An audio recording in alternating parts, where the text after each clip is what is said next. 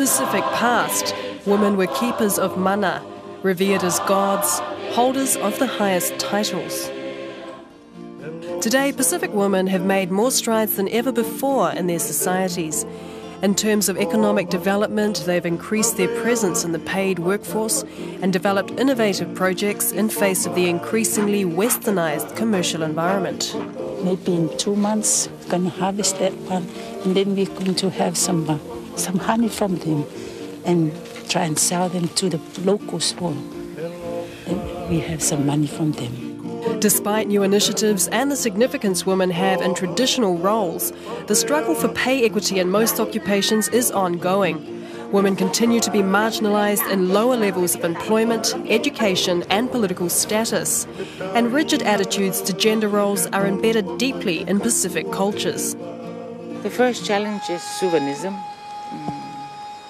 Very difficult for some bombacity, attitude from some of the figures in the village, and especially and even worse when it comes from my own connection. We hold a different matai, but we are related in blood or some sort. They hate to feel that I am brighter than them, that any bright idea will come from me. And at the same time, they always look at the physical power. But to me, my physical power or my physical strength is in me, not out of me. So that's my first challenge. But my reply is peace and patience. We've heard a lot of criticisms being levelled at the fact that we only have a few women in Parliament. And of course, that's true. And I think right now the women in Samoa are grappling with the dynamics of what to do in terms of doing that, if that's the required indicator for progress. But in Samoa's history, the status of woman was paramount. And one of Samoa's most revered gods of all was female, Nafanua.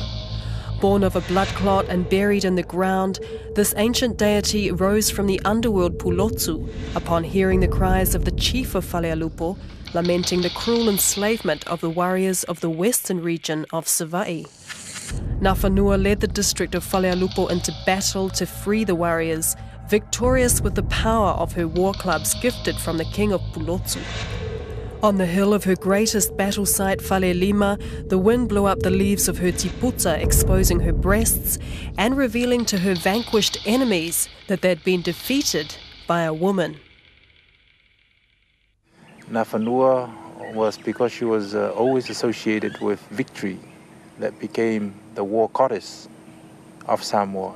There's a symbolism there as well, apart from the fact that this woman warrior grew out of a clot of blood, I'm sure has some symbolism in terms of the nurturing role of woman. I'm quite sure Nafanua was a human being like us. She must have been motivated and asked the gods, to please help me. This is my mission, to crush the cruelty, which she did. But not only, she raised the army and say, follow me. And you see, it was very simple. Her army was not strong, but just because the other people she saw, they saw that was when the kipuka, when her top flew over the wind, and they saw, no, she's no man, there's a woman. That was enough to really send the word around, no, we are not fighting with a human being. Every time there's a major political, social upheaval in Samoa, the name of Nafanua is mentioned. During wars, has to be sanctioned by Nafanua. Whenever there's a change or something, Nafanua name is there. Women were very, very important, and they were considered to be leaders, and could be as brawny and as brave as any man, and as as any warrior that existed, and so that's why we had somebody, a mythological figure such as Nafanua. The 4 highest titles in all Samoa, traced through female ancestral connections, once came under the rule and authority of another woman, descended from the Nafanua line. Salamasina in the 15th century was the holder of all the 4 Te Whaiwha titles. Her reign marked a significant period in Samoa's history, establishing 60 years of peace and a new sense of social order. Most significant were the bloodlines that Salamasina embodied. Her succession to the holder of the 4 paramount titles in Samoa was the result of complex manoeuvring behind the throne even before her birth.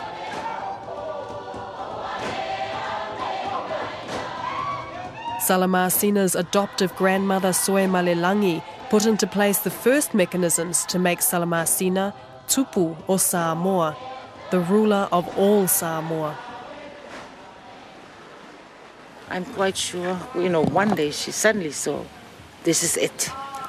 This is the girl who can bring Samoa together. And not only that she acquire and she maneuver, a lot was done behind the line. Maneuver people to give her daughter remember what was it, Tuia.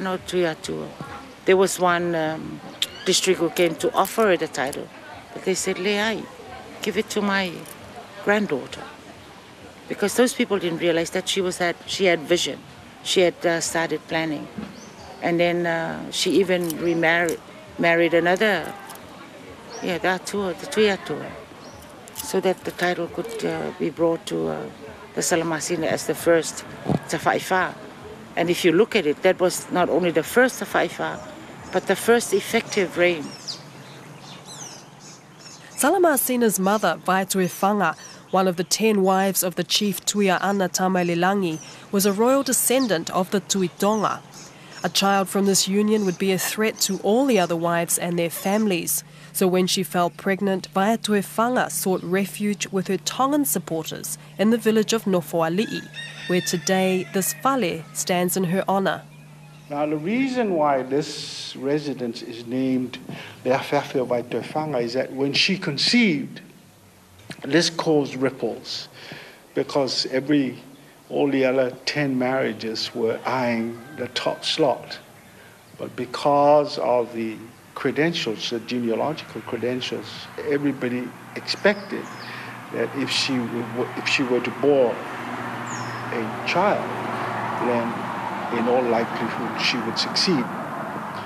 And seeing, the manners on the threats in looks and behavior, she ran off at night and came to where her family were. I think she was important because she united Upolu, this island, and Savaii in one person, so to speak. And I think she also perhaps united Samoa as a people and Tonga. Connect the royal lineages of 2 societies. In eastern Polynesia, there were many significant female lines of leadership. In Rarotonga in the 1880s, women had taken on most of the powerful Ariki titles. When the church came in, it changed to a woman. In fact, all of the Ariki started to become women.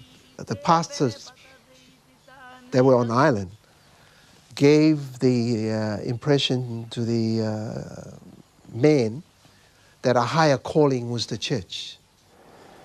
And so they encouraged the men to go on missions. And many Rarotongans served mission in various parts of Melanesia. And some of them were sons of chiefs. And they died overseas, some of them. And so women started to hold those titles. Someone suggested that the missionaries found it easier to work with women than with men. So they preferred to have the women hold the titles. One of the most influential Ariki was the Makea Takau in 1843. Her meteoric rise to power was largely due to the selling of her land in Avarua to the church. and her handy position to Avarua Harbour. The church became headquartered in Avarua on Makea land, made Makea important. Well, a lot of it was force of circumstances. One, the missionaries supported her.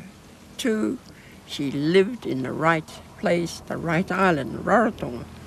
Her palace that she built later is quite close to the two harbours where overseas whalers, British warships would come anchor outside, and she would be met by the captains and so on. She'd entertain them, and of course they built up this picture of a queen, which we never had, which is totally the wrong word to call a high chief, Ariki. Makea's power as an Ariki and first governor of Rarotonga took a major turn when France's armed takeover of Tahiti posed an imminent threat of invasion to Rarotonga. In 1888, Makea Takau resorted to seeking help from the British to set up a protectorate of Rarotonga, despite her suspicions of their colonial power. When they decided that they preferred to be British rather than French, because the French were going around claiming various islands, there were rumors they were on their way to Rarotonga, and the English residents on the island, Nicholas family and so on, were trying to urge Makea Takau to fly the British flag. She was still distrustful, so she was a little suspicious about the whole thing. So she allowed the flag to be pulled to the mast, but not unfurled until they saw the French boat. Then they unfurled the flag. So that was the second part of her power source. The first one was really the Christian link. And then between the church, her link with the church, and her link with the colonial, new colonial system, she became important. Once the British protectorate sent their bureaucrats over here, power then began to shift to them, and they would dictate to her. And the records show that she knew what they were trying to do, but she was powerless to stop it. Things were now changing. People were become diverted to the new political, masters. And she too tried to interfere or to stop certain things from taking place. And of course, she had given the power to the Brits.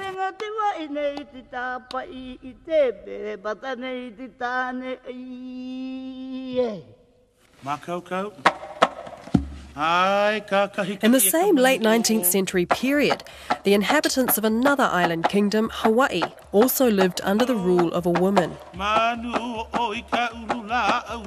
Queen Liliuokalani was the last reigning monarch of the Hawaiian Islands.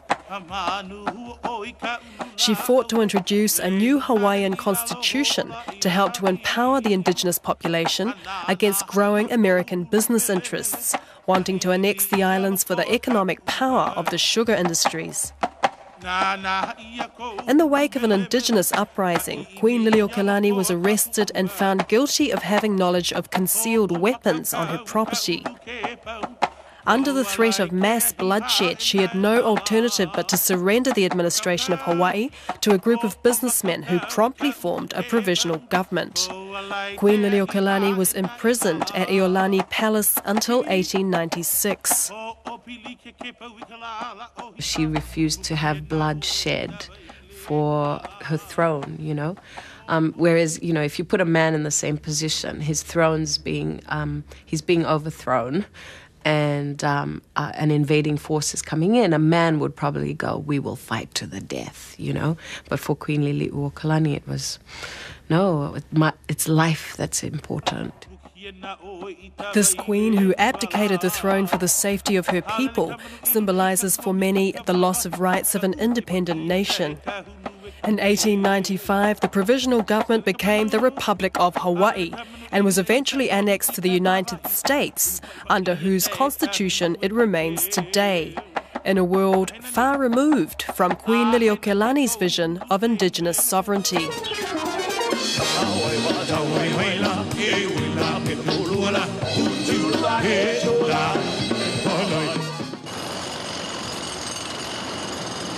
In 1900, Hawaii was annexed. We became citizens whether we wanted to or not. No one asked us. There was no referendum, no discussion, nothing. So I am a citizen. I do have a passport. But as far as human rights are concerned, I was never asked whether I wanted to be a citizen or whether the United States had any right to make me a citizen or to be here. Hawaii may remain in the throes of the Queen's struggle for Indigenous rights, but her voice echoes in the youth population of the country. Today, the Children's Trust that she set up is one of the largest child welfare agencies in the country, benefiting around 2,000 ethnic Hawaiian children as the legacy of Queen Liliuokalani lives on in future generations.